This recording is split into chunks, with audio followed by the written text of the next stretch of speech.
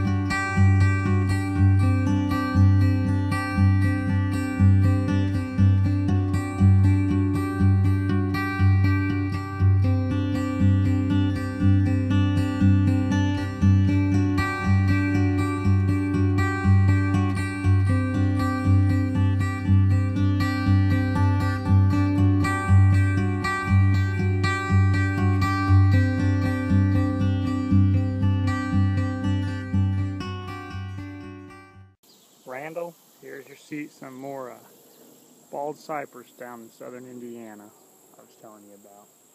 And right next to it in the water is some catnus or arrowhead plant, which is edible. Don't know how good it is. It's edible. I can tell you cattail is pretty good. It tastes like a cucumber. But I've never tried the catnus.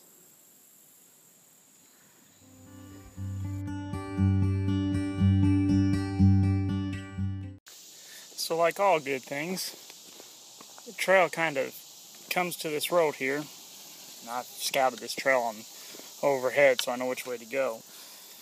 But there's no signs or anything telling you which way to go to continue the trail. You follow this county road for a little ways, and then the trail should shoot back off to the north. Should.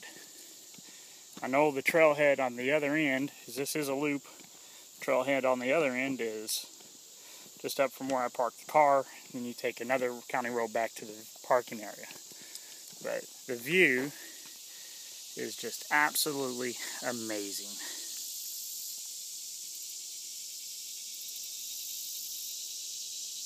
If you like or are interested in any of the bottomland stuff, just a different diversity, and it's got a lot of different plants, wildlife. It's just neat in itself. I like mountains, but I'm enjoying this as well.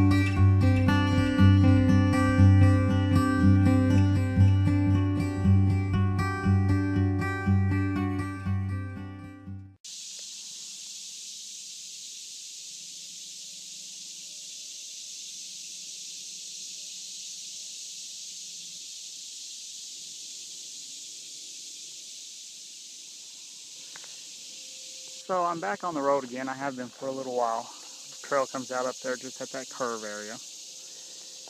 And everything off, as you're looking at the video right now, everything off to your right is part of the Patoka National Wildlife Refuge. Now, that kind of changes off to the left. It is leased to the Patoka Wildlife Refuge, but it is actually owned by the Sycamore Land Trust. And it is closed to the public right now, but I was talking to the president of the Friends group, and they are hoping to be able to open this up to public use, limited public use, later on this month. So I'm kind of looking forward to seeing and hoping that they do. So I'm looking forward to seeing what's back there. I know there's several lakes and marshes, but look forward to it.